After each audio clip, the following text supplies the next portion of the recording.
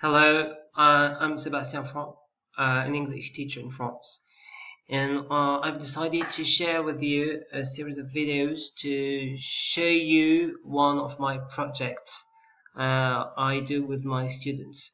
So today I've decided to speak about a project which belongs to a block, the block 1, Generations Living Together.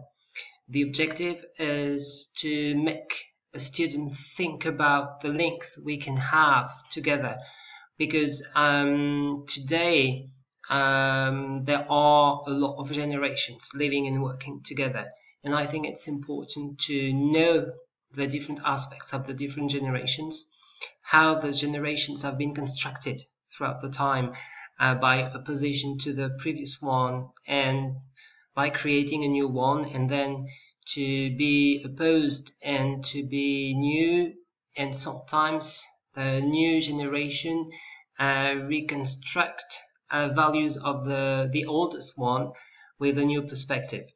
So the unit A is from baby boomer to generation Z at the workplace, and the focus on jobs, because it's something important today. And the question is, how can generations manage to work together? So for this unit, I've decided to work more particularly from reading to writing, to develop these two skills. And the project is writing a mail to be selected for a TV show, because I think that it's better if we create a scenario in which the students have to make kind of a role play, something like that, to try to give more motivation at the classroom. So there are two missions in this unit. The mission A1, which is in fact focused on the definition of the different generations and the labels they have been created. And the second mission is more particularly focused on working together. In the first step, it's a project I've decided to do at the beginning of next year. Before this project, because it's the first year at high school, I've decided to make a placement test to try to see the levels of my students in each skill. Meaning listening, watching, reading, speaking, discussing, and writing. So before this project, I have a vision of my students in terms of levels they have reached, and then the levels they have to reach, and I will explain later how I've decided to do that. In the first part, so I'll ask them to have a copybook, a big one, big size, and I give them some documents to stick on the first pages. And it's a very important step, because in this moment I use Classroom English to give them an immersion in English for orders or advices, or to follow the rules in English, to make them develop the understanding of orders and rules.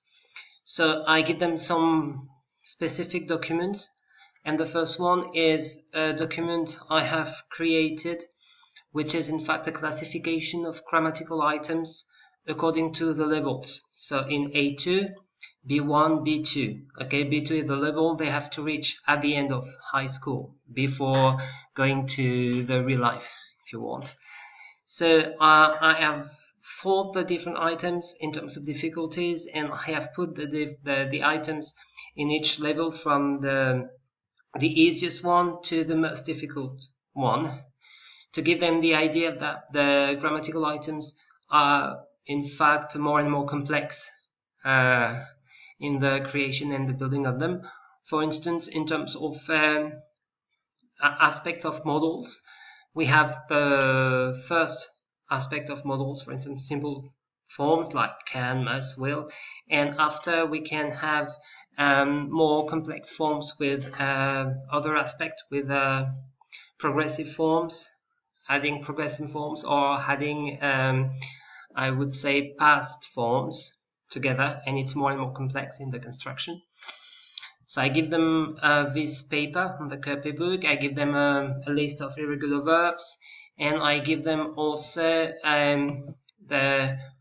a picture of the marks I can give. So in the French system, we give marks out of 20, but I have using a progressivity with colors corresponding to the levels we can find and the belts we can find in sports like judo, for instance. And in my classroom, we talk about colors more than marks. The marks are only on the software for marks for the parents and the system, the institution. But at the classroom, we use colors instead. And I have thought about maybe pictograms to help the students who are colorblind. To be sure that everybody can use this system.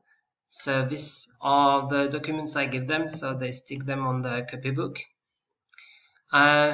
During my lesson, I also use a tool which is Classroom Screen, which is a tool which helps me to use a timer during the activities, because it's important to time the activities, to give the students a focus on the work, and to try to work on the concentration processes in which they have to focus on the task and not to be maybe disturbed by different things in the environment, noises or something like that. And then this tool is very useful because there is a lot of widgets we can use, and more particularly a timer here to use. So after having given them these documents, I can begin my lesson, and I will explain in another video the beginning of the lesson. So see you soon.